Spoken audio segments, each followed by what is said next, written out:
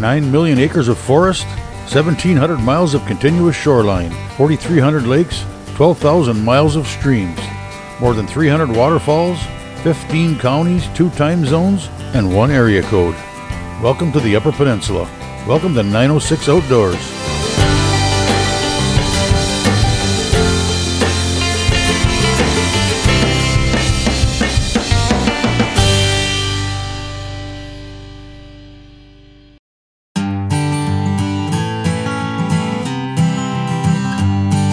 This time of year, most of the people I know are hanging off the side of a tree somewhere in the woods, or sneaking through the brush with a shotgun in their hands, or maybe hunkered down in a duck blind. But there's one person I know that I can always count on being in a boat with a rod in his hand, hunting for smallmouth.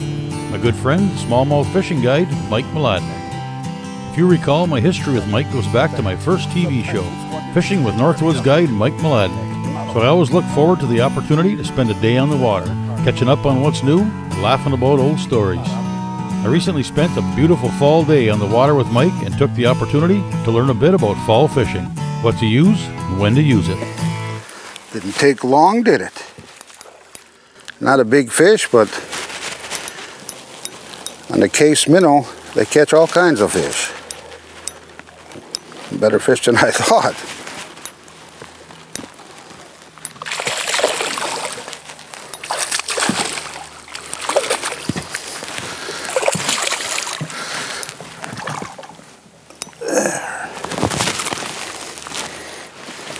Look at that, 4-inch case minnow, sinking minnow.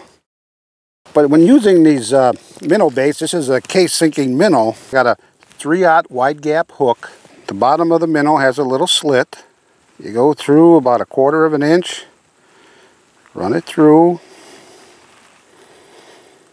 You stick that inside the slot and back up the minnow a little bit, because what you want it to do is just skin hook it on the top of the minnow. But the skin hook part is very important. If you stick it out too far, then you're going to get snagged up on any weed. But if you bury it into the plastic, a lot of times, maybe that split second you lose a little bit, you get a better hook set with the hook being skin hooked than if it was buried. Basically, if you bury the hook, you'll never get snagged, but you might lose a few fish. But if you just skin hook it a little bit, you might occasionally pick up a weed or two, but you're going to have a better hooking percentage with it. One thing about fishing on a river in the fall, it's fun in the spring, it's fun in the summer. Like, you know, take the summer for example. I can go out in the summer, catch a lot of fish, a lot of numbers of fish, but I don't catch a lot of real big fish. But at this time of the year in the fall, when you catch a good sized fish, whether it's a smallmouth or a pike or a walleye for that matter, there's a pretty good odds there's more big fish around. So what I do in the fall that's different is I spend more time in a specific area. In the summer, I'm moving a lot. In the spring, I'm moving a lot. A lot of times in the spring, you have to really work hard to find fish. But in the fall, when you find a fish, a big fish, stick there and you want to fish it for a long period of time, because I guarantee there's more than just one fish there.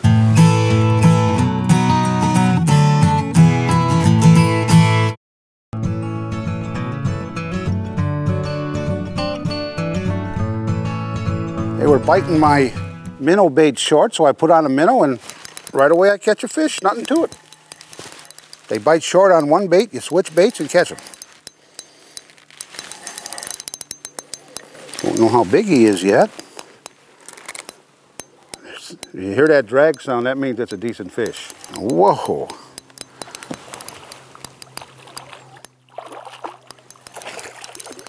Hard to beat river smallmouth fishing in the fall, I'll tell you that.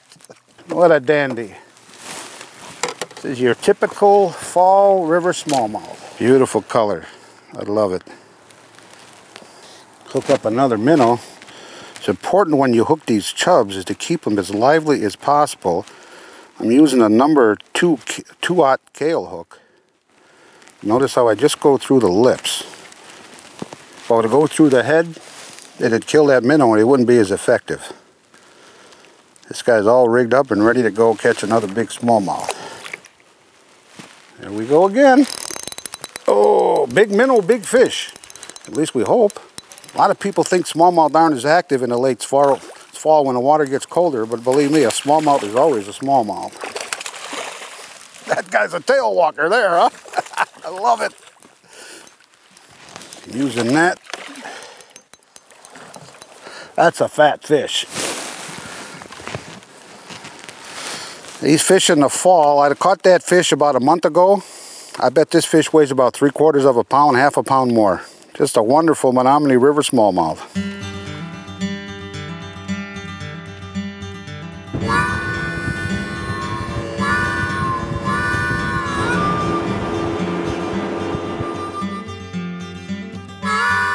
Running nice.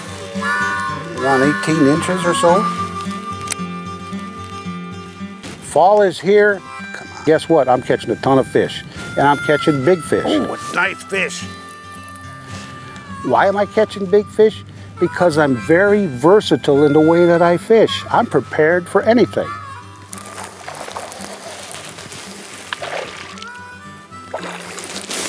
I love catching smallmouth in the fall. Actually, any time of the year I love catching them.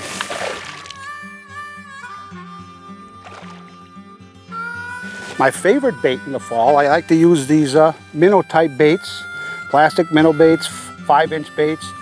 Walleye, I'll hit them even, but primarily they're bass baits. Pike, I'll hit them. You get a wide variety of different types of fish. They're easy to use. You rig them weedless on a wide gap hook. He ain't all that long, but he sure got a belly on him. You can throw them in weeds, you can throw them around rocks, you can throw them tight to wood cover, and they're just dynamite catching all variety of different types of fish. Well, they were in the, all those fish were holding deeper in the fog, and what happened now, the sun comes out, the bait fish start moving into the shallow water, start getting a little more aggressive, and then these big bass like this, they get into the shallow water too. So the sun is a good thing. Fog, it just gets them to hold real tight. They don't move much. That sun gets them to move. The opposite of what most people think. Here, oh, it's a big, nice pike. Well, it's a fish. It's one thing about fishing in a river, you never know what you're going to catch, that's for sure. Oh, that ain't a bad pike. Beautiful fish. Chunky bugger. We're going to have to move though, because he's going to scare my bass out of this spot. Obviously, you're used to catching northern pike, you're used to getting bit off a lot. But one thing, even if that pike wouldn't have bit me off, this is only 10-pound test line. Whenever you catch a nice pike like that, I always cut the line and retie anyway. But what you want to do when you retie is cut back at least 3 feet or so, 2-3 feet. Get down to some fresh line. Trust me, if you don't retie, you're going to end up getting a big bass on or another big pike and a line will break right off. Oh, that guy hit that hard. You know, I like to catch them with the minnow, but something about using these minnow baits, you get a more vicious strike and almost visual like that fish. I just watched him. He'd come up and smoke that. That's what it's all about. Oh, man. I always tell us the people I caught 1 million of these things over my life, and I love every one of them. Another thing that's been happening today is typical of the fall is I'm not getting a lot of short strikes. These fish are on this bait, and bam, they're hammering it, and they're off and running. Oh, well, that's fishing, as they say. Summertime, you come out here some days, and they're biting kind of light. You don't know if it's a small fish or you're just not setting the hook right. But you get into the fall like this, those fish, they want it. If you get to the fish, there's not too much short strike. It's a bam, hard hit. If you get a good hook set, you got the fish. It's the advantage of a nice, sharp hook. You don't miss as many fish. Decent fish. Porky little bugger. What I do when I first cast it out, I tighten my line up and I just give it a couple of quick twitches and then I let it sink. When you're not doing anything, that bait is sinking. I'll let it sink for maybe 5 or 10 seconds and then I tighten up and I just give it a couple more twitches and I let it sit. What happens is those twitches, what attracts the fish, but they hit it when that bait is dropping. So you don't want to twitch it continuously. You might get a lot of shorter strikes, but when that minnow just eases itself down, just flutters down, that's when the fish comes up and grabs it. Again, these minnow baits, they sure strike it hard, and you just hold on. I did snag them. That's what happens when you get a good hook set, see? Good thing we're letting these go, because you know, you legally couldn't keep this fish. Because this is a fouled hook fish, even though I didn't intentionally try to snag them.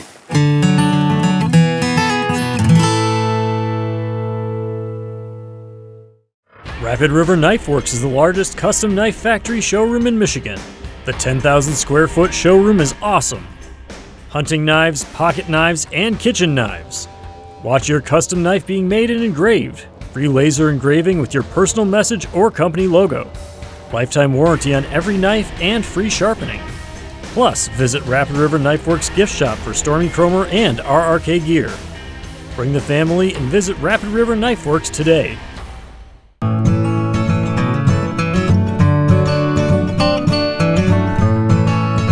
My favorite fall smallmouth bait, if I had somebody asked me, you're going on the river, even a lake for that matter, I can only pick one bait with me, what would it be?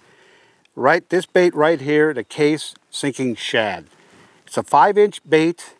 It's a lot of plastic minnow imitation baits like this on the market, but one thing, they don't sink. This bait sinks. You cast it, twitch it a little bit, let it sink, and it drives the smallmouth wild. If I was just using one that I twitched across the surface, I'd catch fish, but I wouldn't catch as many big fish. This bait is just dynamite with big fish. That case sinking shad is an excellent bait, but sometimes, you know, you get a cold front, fish are a little bit finicky. I got a solution. I dropped down to the sinking minnow, which is about that's 3.5-inch bait. It's just fantastic. Those light bites, all of a sudden I got fish. So I take my casting rod with my 10-pound fluorocarbon, work the shad on there, and I take my spinning rod. Now I've got some 8-pound fluorocarbon line, and I've got the sinking minnow, and I got both bases covered. Fish are a little bit more aggressive. They just pound the shad, but if the bite lightens up a little bit, which happens when you fish, drop down, use the case sinking minnow, and you'll continue to catch fish. Oh yeah, nice. Not as big as I thought again, but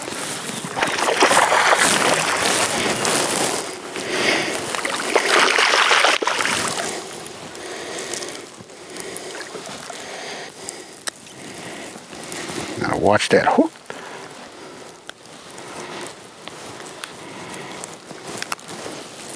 Nice chunky bugger. On the old minnow bait, case minnow here.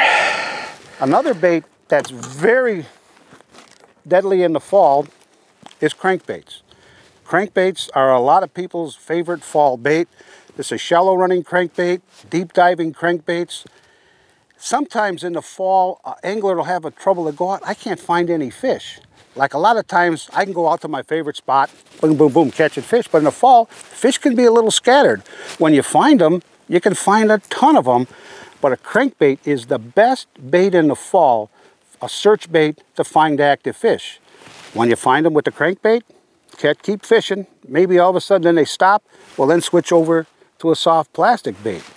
But you know how I catch most of the big fish in the fall? Whether it's smallmouth, muskies, pike. I got to be honest with you. You could have a tackle box full of a ton of lures, but it's live bait, particularly large minnows. If you're going fishing in the fall, whatever fish you're looking for, if you want a trophy fish, make sure you bring some minnows along because that's the best all-around bait in the fall. I just threw it out and I got a fish on right away. Look at that. That didn't take long.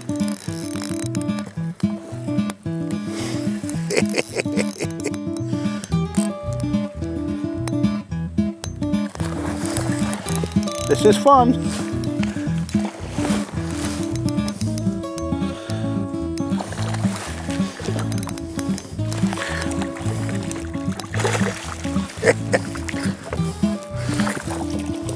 They're all toads today. Some days you get some smaller fish mixed in, but these are pretty much all big toads. Look at that. Oh, what a dandy, huh? Look at how fat. Look at that belly. pretty much a fall thing, especially this size. Now in the spring of the year I use a lot of minnows. But it's cold water thing more than anything, but in the spring I use them. I don't use them in the summer, but these fish are grouping up, stacking up big time. They're putting on the feed bag, and they just love these big, this is a big 4-inch red-tailed chub. Pretty hard to beat it. The more we get into fall, the colder the water gets, the more the minnow bite is on.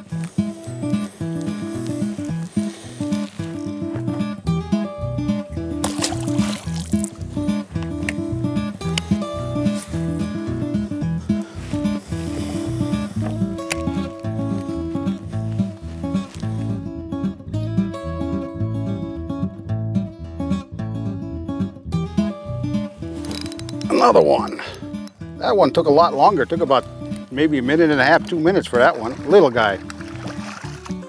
But it's good to see these small ones in here, because if they were all 18, 19 inches, that might not be good for a couple years down the line. But their natural reproduction of this river is just, Menominee here, is just excellent. So there's going to be plenty to go, and in about 5, 6 years, that guy be 18 inches. Can we be so lucky to catch another one right away again?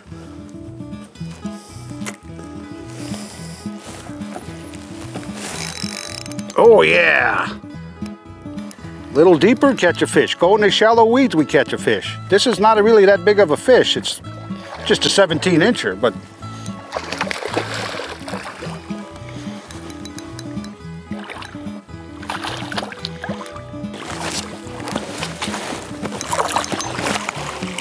boy, are they fat. These are fat fish. Look at that, huh? Beautiful river fall smallmouth.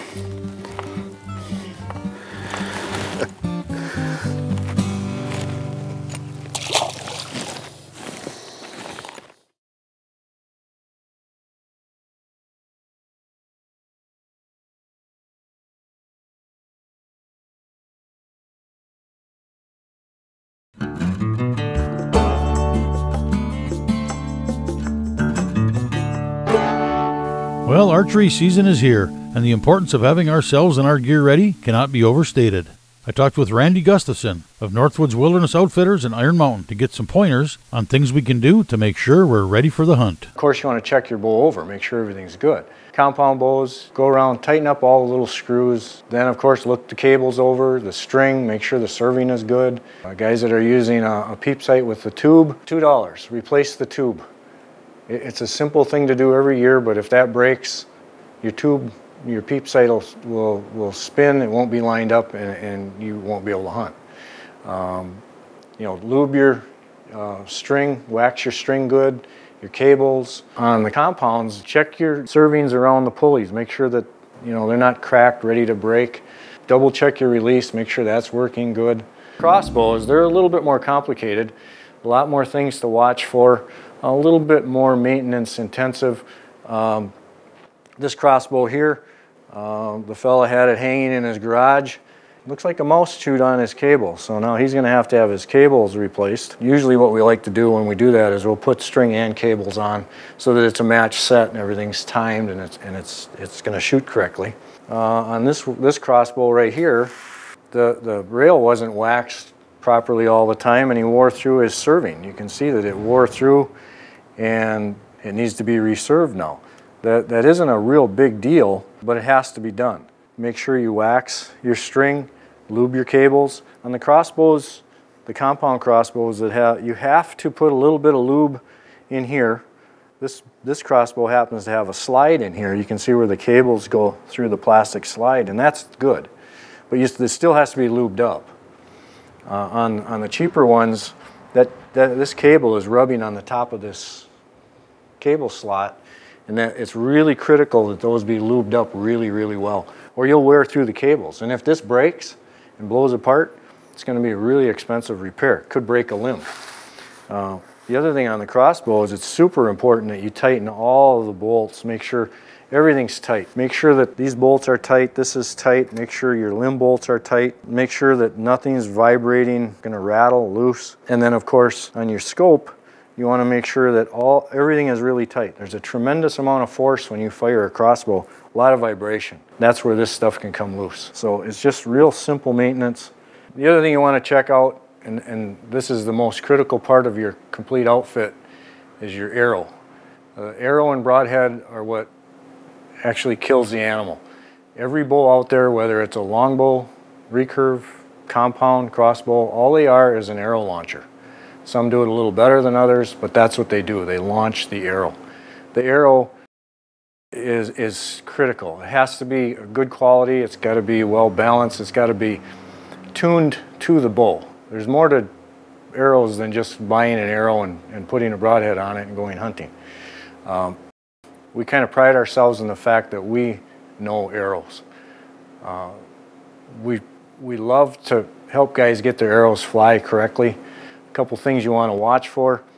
You'll notice that the broadhead is perfectly lined up with the vanes. Everything is in line, and that's critical. On a two-blade broadhead, what you want to do, you want to line it up so that both of the blades are lined up with the hen feathers or the two solid colored feathers. The other thing that you have to watch, and we run into this a lot with low-end arrows coming from discount stores and whatnot.